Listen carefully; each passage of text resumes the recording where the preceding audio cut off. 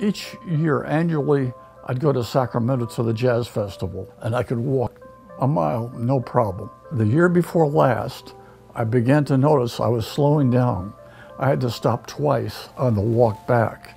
I saw the doctor, and they identified it as the aortic heart valve wasn't functioning properly, and it wasn't going to get better by itself. Severe aortic stenosis is a calcific process where the aortic valve becomes narrowed and obstructed by calcific deposits. As it gets tighter and tighter, the heart is working harder and harder, generating higher pressures to pump the blood to the body. So the heart's working very hard, and you want to relieve that overload with a new valve. These patients who we could before offer nothing except medicines and supportive care, this does give them for the first time hope, because something can be done to treat this otherwise fatal disease. These valves traditionally has to be put in through an open heart operation. So the new procedure, what we call transcatheter aortic valve implantation, is put this valve on a little catheter. So we will crimp this valve down from about 1.25 inches to about 6 millimeters, which is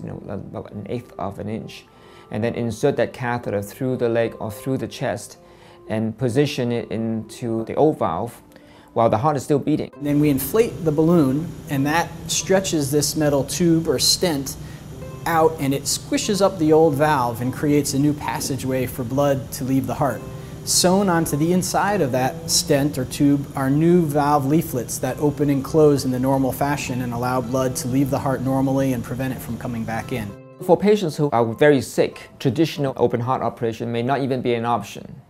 The reason is that the surgeons will felt that these patients are way too sick for them to undergo a traditional open heart operation. So in this trial, called partner trial, we're taking this very sick group of patients and see whether this is better than doing nothing. Okay, here we go. All right. The walk at Sacramento, identifying that I had a problem, was great indirectly because it proved that I needed something to be done. He couldn't even get to the front door before the surgery. The day before, I said, don't even come to the door, I'll come over and come in.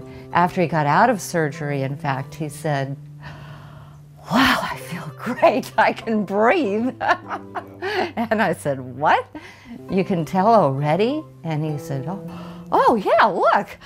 And he's breathing like normal again. It was unbelievable. I mean, it was a cakewalk. I mean, I went in and all of a sudden I'm walking out the door again. I thought, what happened in the intervening hours? I think the greatest and most obvious difference is that the patients do not require a sternotomy or a chest incision. That's a big advantage. And also their ability to recover and regain activity, I think, is quickened in the patients that receive the transfemoral valve. I think it's a fair assessment to say that we've been able to certainly maintain, if not maybe even improve a little bit, his quality of life. This aortic valve insertion implantation through a catheter is still an experimental procedure, meaning that FDA has been very involved in the design of the trials. The data has been presented, and that shows that patients treated with this new type of procedure when they're very sick actually has a greater than 60% improvement of not dying from this condition. Some of the results from the partner trial have come out, and they found that at 30 days